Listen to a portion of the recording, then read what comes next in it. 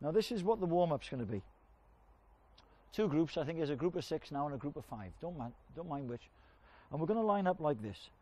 2 blues in here and 2 reds in here with the ball. And then there'll be 1 of each group. And when we get the session going, one group will be playing or passing and moving clockwise, and the other group will be going which way? Anti-clockwise.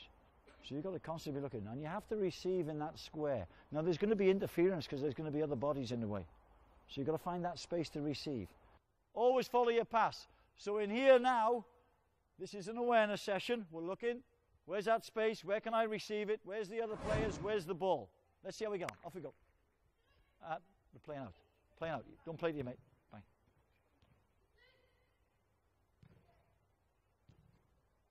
Follow your pass. Follow your pass.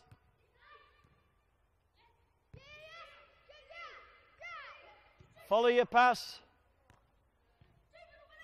The idea was that there was one group playing with the ball going one way, another group playing the other way, so there was interference. Now I'm going to test you. These passes have got to be really punched in. So punch through the middle of the ball.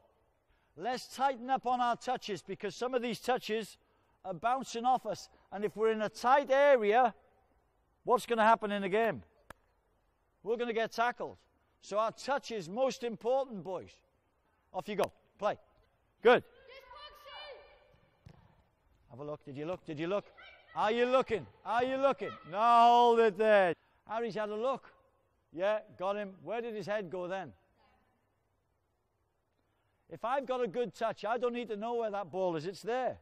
It's on the laces, ready. This is where I should be looking.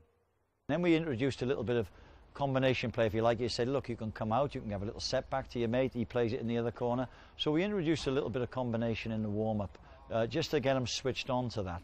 I'm going to set you a challenge. Can you come out to receive it, get it, have a little pop back into your grid, get it out. Still working on 2 touch if we can. Okay? Keep checking, keep looking. Harry, are you looking? Look where your mate is, look where your mate is. Have you had a little look? Where's he to? Where's he to? Where's Billy? Can you find him? Where's he to?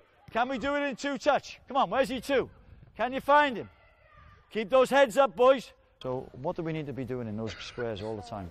As that ball's moving, I'm constantly looking there, and I'm looking for my mate, because he's the one who's going to receive it. So I'm looking, where am I going to receive it?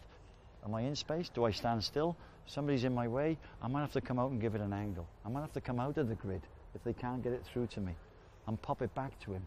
Or turn tight and play in. So decision making again, do you understand?